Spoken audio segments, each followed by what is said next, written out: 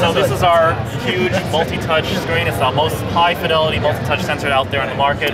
Most touch sensors can only do this, but what we can do is literally an arbitrary number of points, an infinite number of points. Every pixel here is actually a touch sensor as well.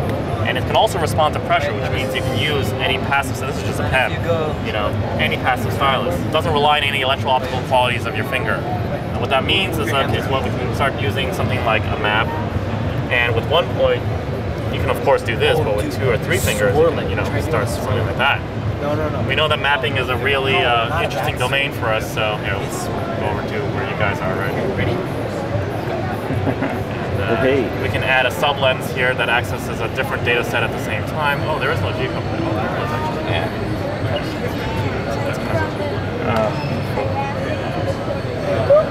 You can integrate multiple data sets together like this.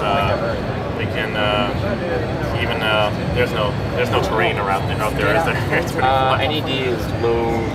No. I was just talking about the fact that Europe doesn't really, up in London doesn't have much of it.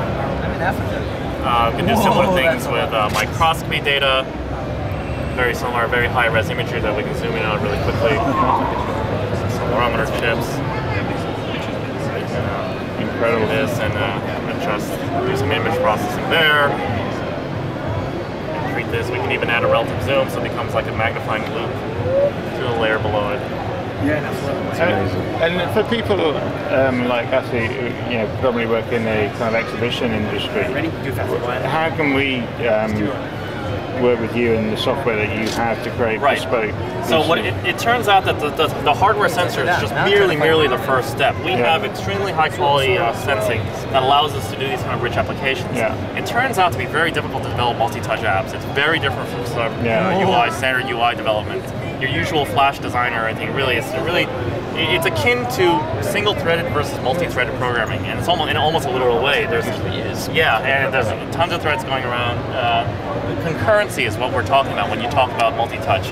The fact that multiple points are doing several things. You can't cache state as often as you usually do. You can't rely on sequential modalities, which are almost a fundamental part of a lot of this UI today. Not to mention this multi-user aspect. Multi-touch inherently implies multi-user, especially if you can make something this large. So you can always bring up a text field, virtual keyboard. All this is built in. So what we've been doing to address that is all the great work we've been doing. We've been encapsulating to a rich framework and middleware layer that allows you to not have to worry about the math on how do you do this or how do you manipulate a 3D object. We do all that kind of thing for you, so that you can concentrate on doing your content. There's a lot of mathematics going on here to all this, but it's all set, and then you can just start putting in your content. So you've basically built the equivalent of Flash for this? In essence, a program to let us sort of... In essence, at a much higher level. There's a lot more deeper mathematics going on. There's a rich scene graph that we use. There's support for all sorts of multimedia types. This is going to be something that you're... Sorry, could you explain a bit more about the light that you just... the purple light passes that you were just throwing around the screen? Oh, these? Oh, that's just a little... Yeah, it's eye candy. We knew that we're going to be a show here, so we just... Phil just made up this really neat little thing where it's retaining the stroke, and then it's replaying in a little loop over and over again. So it's really neat. And with a nice brush, of course. Why do you sometimes use your finger and sometimes your pen? Because I like the choice of it. Sometimes I want precision, and sometimes I want to just go like that. That's the cool part. I have a choice. I can, I like holding this in my hand, but I tuck it away quite often in my thumb here while I do this. So this is all, back projection, is that correct? Or? Yes, this is all rear projection. We love rear projection because it's really the only effective way to get large displays like this. Okay, and how is actually the pressure and the touch detected? Is it through infrared cameras in the back there? No, not at all. It's our own proprietary technology, which is far more advanced than any other system that's out there. It doesn't try to look for your hands or sense your hands, because all those kind of approaches that use cameras, they're very brittle, they're very sensitive to understanding where, is it really touching it or am I hovering right above it? It's very difficult for those systems to discriminate a very slight hover from true touch. And if you're making a direct manipulation metaphor, like if I'm suggesting to the user that this moves because I'm touching it and moving it, it better only happen when I'm actually getting that tactile response, when I'm feeling it.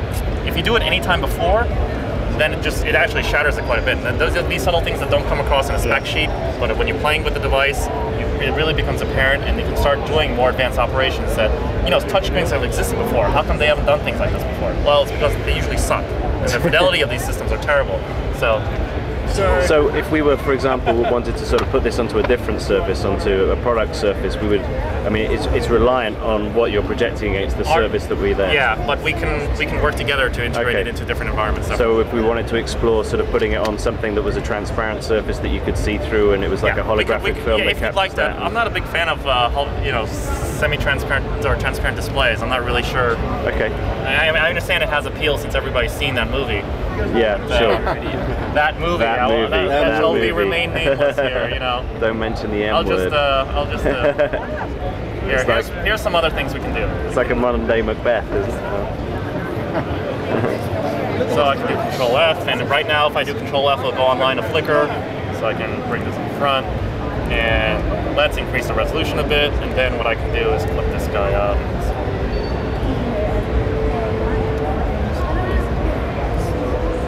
So you've totally developed the proprietary software in conjunction with the screen itself. Exactly. Yeah. So there we go. I can over this, over there, and then I can just manipulate this guy and go like that.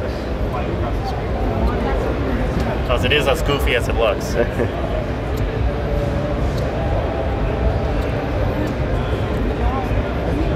Wow. That's great.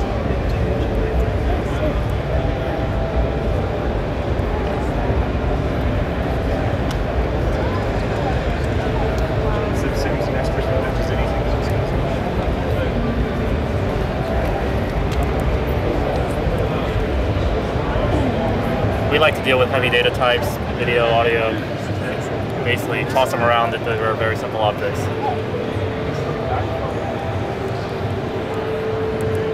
Now, we show this because once you have all these assets up on the screen, it becomes a big mess, right? So you need to start having organizational tools like this, like put together and just treat it as a cluster, shrink it down, put it off like that, you know? So just add content here, right? There seems to be no limit to the amount of layers of different things that are going on here. Is there a processing limit? Does it get to a point where you start to shut down? Well, of course, we're running on standard commodity class machines. It actually is not at all. It's a normal Core 2 dual core. Right. We pride ourselves on good engineering to make sure we fully exploit that. And it's not just really lossy. You know, we're not doing Ajax inside of our browser and getting terrible performance. We're not using Flash. We're using real native hardware accelerated stuff. I'm not saying you can put in a billion objects. It's obviously you start reaching a load limit, but our framework is definitely very optimized. Stuff is amazing. Thank you very much. This is what you can do, and you can just and it just keeps doing that motion. It's incredible stuff.